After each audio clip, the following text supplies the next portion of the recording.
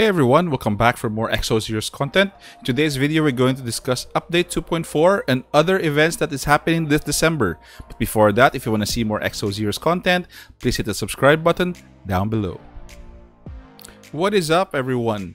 So for this video, we're going to discuss Update 2.4. But before that, I want to tell you all that there is a Premium Recruit free 77 times event that's happening now. So it just started today and it will be up until December 30.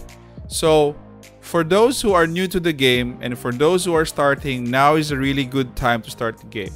So log in for 7 days and get all 77 free time summon from the game or from Exos Heroes. So let's proceed to our update 2.4.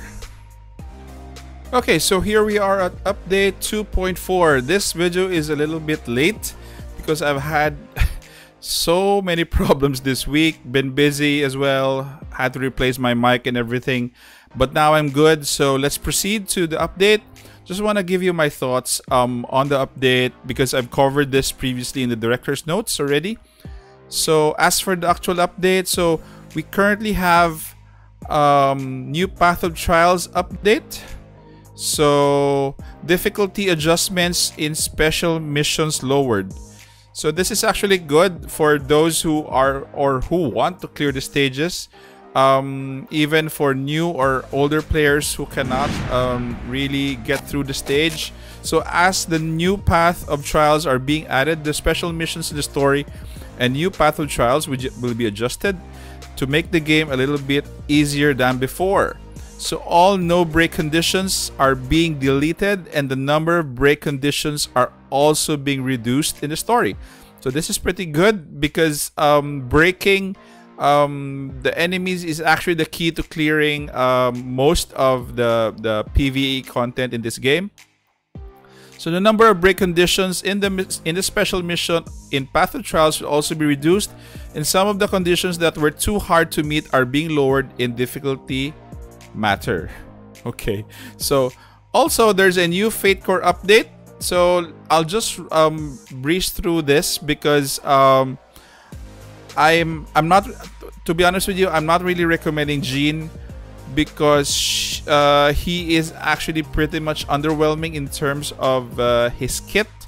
I would actually honestly you save your zest for a gold Fate Core. I think Talia is actually included in the second batch of the blooming batch. So please save your zest for the gold Fate Core. I'm sure Talia would be a better choice than him. So as you can see, it's pretty much underwhelming. The skills are not really, you know, it's not really well thought of. I'm not sure why Exos Heroes even released this character or this kit. I just hope they just do a rework of this in the future. So, but for now, I don't think it's going to be a good one. So skip this banner, move on, or wait for the next gold Fate Core to be announced in this game.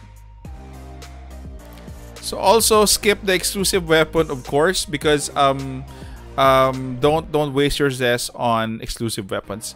And we move on to the Quantum Raid holiday. So again, there's a new Quantum Raid with all of the improvements from the previous one. I'll have a separate video on this. I have to play this one because I didn't play the Halloween Quantum Raid event, but I'll be able to play this one, and I'll put out a guide as well for the Quantum Raid. Okay. I'm excited to discuss this portion because this is Signature Force, and recently there were significant additions to Signature Force, particularly in the addition of Vagabond. So Vagabond Signature Force is also added now, and Schmid and company and Awakened Zeon and Seowa can have their what do you call this, their Signature Force extra damage ready, but you have to have other copies of Schmid for this to take effect. So you need at least 3 copies of Schmid. 1 is the original copy, You have to transcend that one, and the extra copy is for the level 1 of Signature Force for Vagabond. So these are the enhancement effects per level. So level 1 adds slight element damage to heroes of Vagabond. 2 provides buff to heroes of Nation, and if there are 2 or more Vagabond Nation heroes in your team. 3 is grants buff to Schmidt, and 4 grants buff to Sewa. So also there have been changes in terms of the requirements for both I think levels 3 and 4. There will only be 1 representative hero for required or to be consumed for each nation. So that includes the previous nation, including Vagabond now. So before it used to require 2. So for this one, so this used to be 2, now it's only 1. So better and good for us, so that we won't, won't waste other copies. We go straight to level 4 with only 1 copy for level 3 and level 4. Also, there are changes in the enhancement effect. The most notable change here is attack speed of plus 16. This is actually pretty much significant, guys, because the game is really dictated by speed and who goes first. So I'm sure this is very hard for some players to achieve, but eventually all of us will be getting there. So it will be good that you try to grind the game and to reach this level at least. This is grants buff to Rachel hero. So this will be, I think, level 3, right? So again, before it was only defense plus 400 and health plus 1600. Now it's attack plus 150, defense plus 500, health plus 2000, and attack speed plus 16. So very good additions, but again, a lot of players will struggle with this one. So hope you all can be able to grind this one. There are actually other ways to gain faded copies of heroes or of generals. I'll put the link up there so that you guys can know on how to get more copies of your generals. So for those who already consumed more than 1 hero before and have gone to level 3 and 4, they will be giving you a special faded hero selection ticket so that you can recruit Rachel, Bathory, Janai, Garf, Shufraken, and Dorka. So that's a reward that they're going to give to you back, kind of like a refund of what you paid for extra.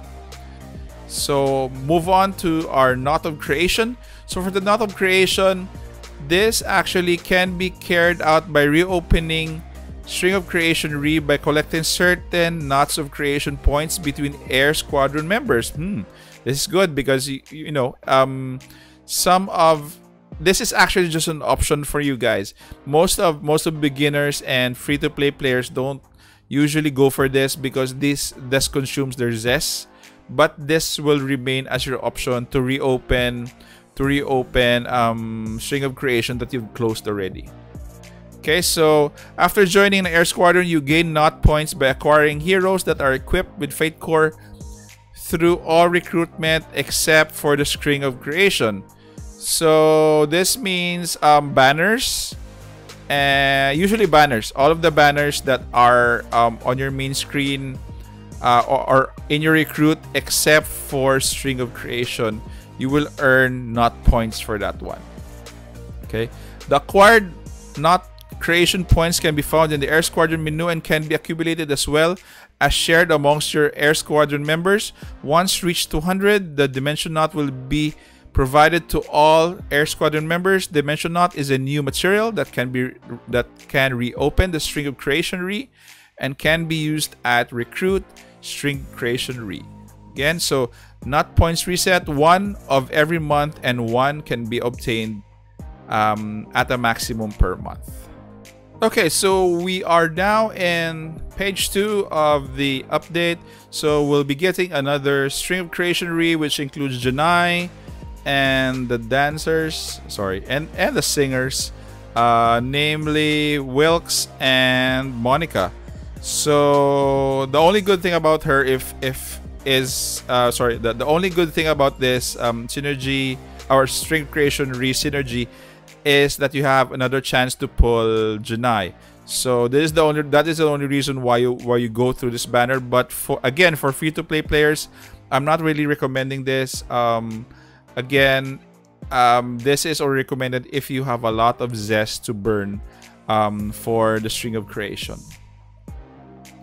So core memory, they will be adding Talia. This is Talia, Legger, and Jean for this one. So they will be adding core memory again. So what I'm looking forward to Talia, because I think Talia would be a gold fate core. And we have Liffy's gift for 7 days in celebration of a holiday. So again, for the 7-day period, at the end you'll be getting Rachel.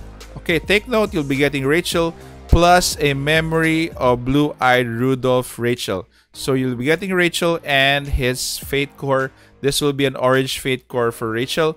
So for those who are trying to get Rachel for the string of for the signature force, he will be free after 7 days of logging in.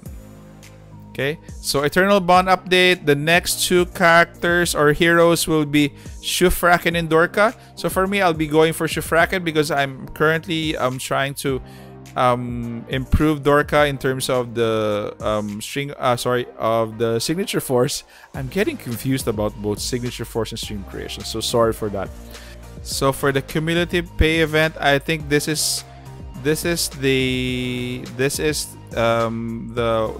event that FC Bathory's Orange Fate Core will happen. So step 4 reward, Holiday Lady Bathory can be obtained without hero.